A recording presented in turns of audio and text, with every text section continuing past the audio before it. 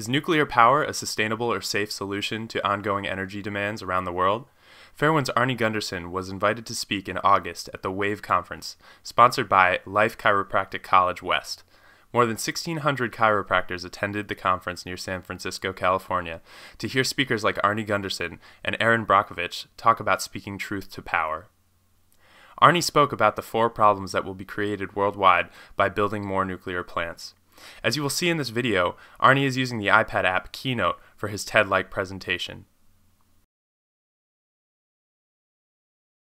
So our next speaker gave me this DVD, and because I know he wasn't going to talk about it, he's been 40 years in nuclear science, and he has a very, very powerful message. And if we're going to talk about visionaries, of talking about world and just a global perspective, you're about to hear a very, very powerful segment. What he did was he put up all these free YouTubes, hundreds of them, and he took the best 12 clips and he put it together on a DVD for us just to be educated, so we can educate our patients just on what's going on a radiation level and how it is affecting the health of humankind. And so he's giving these away at his booth afterwards, signing copies of it, and is just asking for a tax-free donation. He's not selling them, but he is asking for a donation. And I think if we're going to be able to sow and spread the message of vitality throughout this world, it's no problem to donate to a great cause. So I want to bring this gentleman up, Mr. Gundersen, to share with us. Give a round of applause, let's stand to our feet, and bring the energy.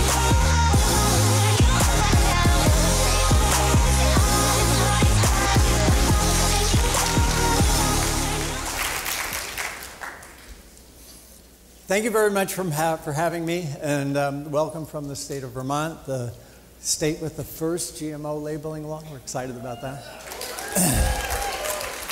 The quick shout out, I have to thank the audio visual guys. They've been breathtakingly phenomenal for this whole thing. So today I'd like to talk to you about my observations from the data that's come out of the Fukushima Daiichi accident. Basically, radiation knows no borders. There'll be 4 topics I'd like to cover real quickly.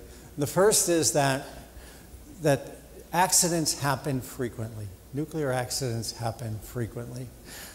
The second is that the accidents are getting worse with time, not better. The third is, as bad as Fukushima Daiichi really was and continues to be, it could have been much worse. And finally, radiation knows no borders. Well, the guy on the screen here has, there's 42 years of difference between the guy on the screen and the guy on the stage here, and a lot of gray hair. You know, but the real difference is, when I got out of school, I was, a lot of intellect and no wisdom. And I think over those 42 years, I've gained a lot of wisdom and perhaps lost a little intellect. So I come to you not as an expert in nuclear power, but I think as a veteran in nuclear power. And I've seen near misses, and I've seen 5 major accidents in my career. The first accident was TMI, and the younger people here think TMI is too much information. But there was an accident called TMI, 3 Mile Island in Pennsylvania, and that was 35 years ago. Then in the 80s, there was a catastrophic accident at Chernobyl. And then we went 23 years without any nuclear accidents, and there was a hubris that set in, and people believed that we had it licked. We understood how to control the atom. And then came Fukushima Daiichi Unit 1, Fukushima Daiichi Unit 2, and Fukushima Daiichi Unit 3. So the first lesson, and the shortest I might add, is that accidents are going to happen frequently. In 35 years, we've had 5 of them. 35 divided by 5 is 7. Once every 7 years, on average, we'll have a nuclear accident. The other lesson, though, is that the nuclear industry is talking to our policymakers, and they're saying the chance of an accident is 1 in a million. Well, if you take 1 million per reactor year, and you divide by the 400 reactors that are in the world right now, you wind up with million divided by 400 is 2,500 years. One accident every 2,500 years. So our policymakers are making decisions based on essentially an accident can never happen, but history has shown us that on average, once every 7 years, we're going to have a nuclear accident. So Einstein had it right, and everybody's quoting Einstein this weekend. That's kind of interesting. He basically said that if as a society we're going to make a decision on building nuclear power plants, that decision has to be made in the town greens, in the town meeting halls, and work its way up. And what we're having here, and especially in Japan and in Asia, is a top-down policy on the implementation of nuclear power. We need to expect once a decade there's going to be a bad nuclear accident. This is Three Mile Island's nuclear core. It's a robot picture taken about 2 years after the nuclear accident. TMI was a partial nuclear meltdown. The nuclear core was destroyed, it melted down, but it was contained in the nuclear reactor. Lots of radioactive gases were released, and people did die. This is Steve Wing. Dr. Steve Wing is an epidemiologist at the University of North Carolina. And he put together this map. You see a white line from the upper left to the lower right. That's the Susquehanna River, and where 3 Mile Island was. And along the river on either side are red. Then further away is green. Well, what does that mean? On the day of the accident, there was no air moving. There was no wind. So the radioactive gases laid in the river valley. And Dr. Wing's epidemiology clearly shows that people did die along the river valley compared to the people on the surrounding hills. Well, then came 3 Mile Island. Then came Chernobyl. And this is a picture of the nuclear core, what's left of it, at Chernobyl. It's called the elephant's foot. It's about 100 tons of molten nuclear material. A robot got in there and took that picture about a year after the nuclear accident. It was so highly radioactive that no one's gone near that ever since. Well, obviously, I think we all know that Chernobyl did release radiation. There's a map of Europe. And it shows that basically the Ukraine was highly contaminated, but it didn't stop at the border. You know, the radiation didn't say, whoa, this accident happened in Ukraine, I'm not going to cross that line. It was first detected up in Sweden, and then later it showed up in England. Even today, cattle in Wales cannot be eaten because they're contaminated. Even today, wild boar that hunters catch in Germany can't be eaten because they're radiologically contaminated. Even today, the Lapps in Lapland can't eat reindeer because they're contaminated. Well, where is the core at Fukushima? No one knows. Fukushima is so radioactive and there's so much destruction that we don't have a picture of the core at Fukushima. So it's left to the imagination where those 3 nuclear cores might be. But we do know that unlike Chernobyl and unlike 3 Mile Island, they're in direct contact with groundwater. I'll show you a couple pictures of radiation releases from Chernobyl, though. The first one is a time lapse. This whole event happened in 2 seconds. It'll take me maybe 15 seconds to get through it. But this is Fukushima Daiichi 2, 3, and 4. Those white boxes from left to right are 2, 3, and 4. And Unit 1 had already blown up. It's a little bit to the left on the scale. I want you to keep your eye on the white box in the middle. Okay, right there, that flash is something that the day before Fukushima actually happened, no one believed that that flash was possible. It's called a detonation shock wave. And it destroyed the building in a period of 2 seconds.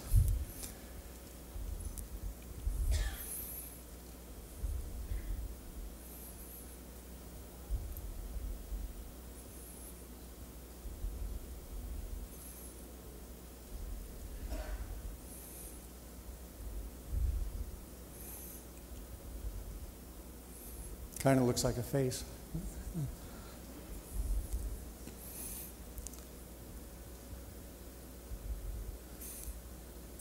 That whole event happened in 2 seconds. It was one of 6 explosions at Fukushima Daiichi and released an enormous amount of radiation.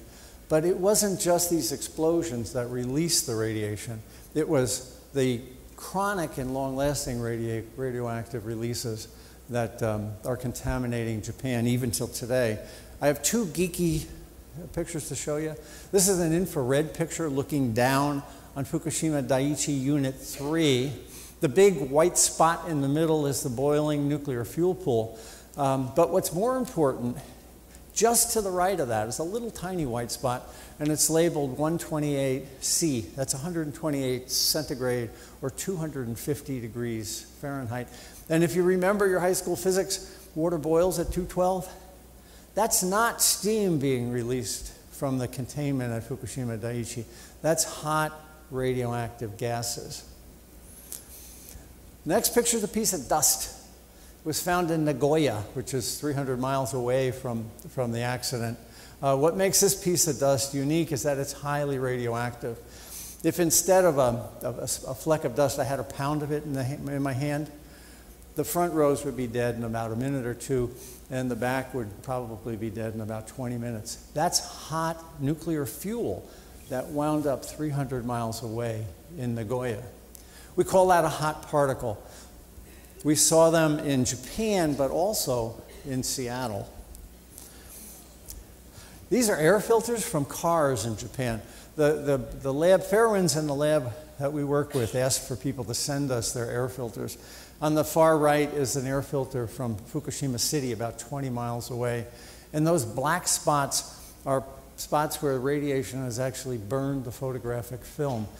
A car engine breathes about the same amount of air in the course of a day as a human lung.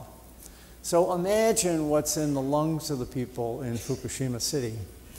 The middle one is Tokyo, again, highly contaminated with hot particles. And the lab we work with at Fairwind set up a filter in Seattle. And we can pretty clearly show that from the end of March all the way through April of 2011, the average person in Seattle breathed in about 10 hot particles a day. And if you were an athlete and you were out running, it might be as high as 20 hot particles a day. This is the saddest picture in the bunch. We asked for people to send us sneakers, kids' sneakers. And the bars on the left are sneakers from Japan. The bars on the right are sneakers from the US. The minimum level of detection is 10, so the sneakers from the US are clean. Kids were in those sneakers, and kids tie their shoes and put their hands in their mouth, so the kids are contaminated. Now this is just the airborne radiation that's continuing to come out of Fukushima. Then there's the ocean. Unlike Chernobyl and unlike TMI, Fukushima continues to bleed into the ocean because those nuclear cores have melted down and are in direct contact with the groundwater. It will bleed for centuries, perhaps, and certainly decades to come. So when you compare these nuclear accidents, we have to say, TMI was a partial meltdown, all contained. Then came Chernobyl, full meltdown, but didn't hit the groundwater. And then came Fukushima with its contamination in the ocean. Well, now you're health professionals. What does this mean to health professionals? What's the impact of this radiation? And this is my favorite comic of all time. It's a Dilbert. The pointy-headed boss asks for an analysis. Dilbert says, I can do this feasibility analysis in 2 minutes. And Dilbert then says, it's the worst idea in the world. Numbers don't lie. And the boss says, but our CEO loves the idea. And Dilbert says, luckily, assumptions do lie. And the bottom line here is that if you talk to the Nuclear Regulatory Commission about 3 Mile Island, on their website they say no one died. And Dr. Wing's analysis clearly shows that lots did. If you talk to the International Atomic Energy Agency about Chernobyl, they'll say that 28 people to 100 died. But Dr. Alexei Yablokov, who was the science advisor to Boris Yeltsin, when Russia was created, has written a book with dozens of collaborators showing 1 million people did. Big disparity here. The day that Fukushima was melting down, nuclear experts said, working in a nuclear plant is safer than working in Toys R Us. That's a direct quote. And yet there's experts out there like me, independent experts, who are saying that as many as 1 million cancers may result from that accident. So it reminds me, and I think there's there's some simpatico here with my audience, I hope. When I speak truth to power at the Nuclear Regulatory Commission, they don't want to hear it. And it reminds me very much about what chiropractors go through when they talk to the AMA. You know, you're dealing with an orthodoxy that really doesn't want to hear the facts. And that's what independent experts like me face pretty much on a daily basis when we talk to the Nuclear Regulatory Commission. So the bottom line is that accidents are getting worse. The severity of accidents is getting worse, not less worse.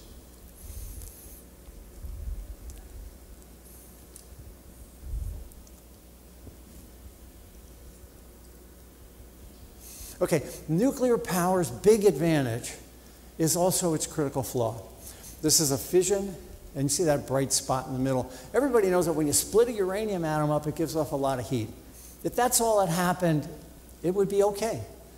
But what they don't tell you in that picture and what they don't tell you in the high school text are the radioactive rubble that's left behind. Those two pieces, we call them fission products, remain physically hot and radioactively hot. Physically hot for 5 years, radioactively hot for thousands. Well, what that means is that when a nuclear reactor shuts down, it's really not shut down. It has to be cooled for 5 years. This is a satellite picture looking down on the intake structures that were on the water at Fukushima Daiichi. The tsunami destroyed the cooling pumps. All that rubble along the coast are the cooling pumps that were designed to cool that chain reaction after the shutdown. Didn't happen. We call that a Lewis, loss of the ultimate heat sink. Well, it didn't just happen at Fukushima Daiichi. There were 14 nuclear plants that had their cooling pumps knocked out. This picture shows, in the north there's Anagawa that had 3 nukes. Then came Fukushima Daiichi with 6 nukes. Then came Fukushima Daini with 4 nukes, and then just to the south of that was Chokai with 1 nuke. And all of them lost their pumps. And here's where luck came in. Technology failed. There's no doubt technology failed. And here's where luck came in. If that accident, the accident happened on the day shift on a Friday. There was 1,000 people at Daiichi. There was 1,000 people at Daini, Anagawa, and Tokai. If the earthquake and tsunami had happened in the evening, there would have been 100 people there. And it was courageous people that stopped the meltdown from being even worse than what it was. So a 12-hour difference in the timing of that tsunami would have resulted in the contamination, the destruction of Japan, and the contamination of the whole northern hemisphere. So the third point then, first point was accidents are going to happen frequently. Second is they're getting worse, and they could have been much worse, is my third point. Fukushima was a technological breakdown. Nothing worked. And it was through luck and the courage of perhaps several thousand people that this accident didn't result in the destruction of Japan. I've gotten to know Naoto Kan, who was the Prime Minister of Japan when the accident happened.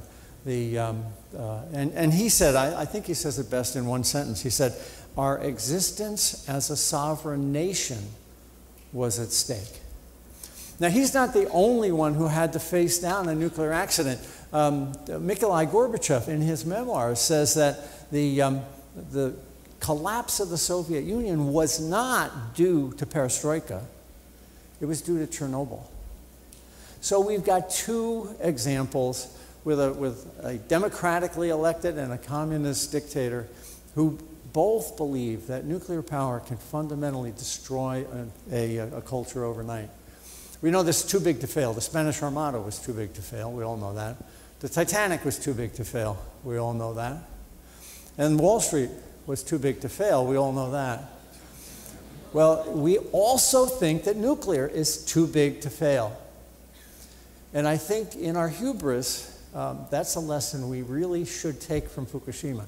This is not a technology that's too big to fail. I have a way of saying it. I say that sooner or later, in any foolproof system, the fools are going to exceed the proofs. So to sum up, we've got accidents that are going to happen once a decade. They're going to be incredibly severe. And the radiation doesn't stop at the border. We know that from 3 Mile Island, sort of stayed inside Pennsylvania. But then Chernobyl contaminated all of Europe. And Fukushima is contaminating the entire Pacific. So the question is to us, we have an opportunity now. This is not, in my way of thinking, a sustainable solution. This is not a holistic solution. And I really think that's why perhaps I'm here today, called to talk about maybe sustainability and a holistic solution. This is not that way. And we can implement from the bottom up a policy that convinces our policymakers to change course before it's too late. Thank you very much.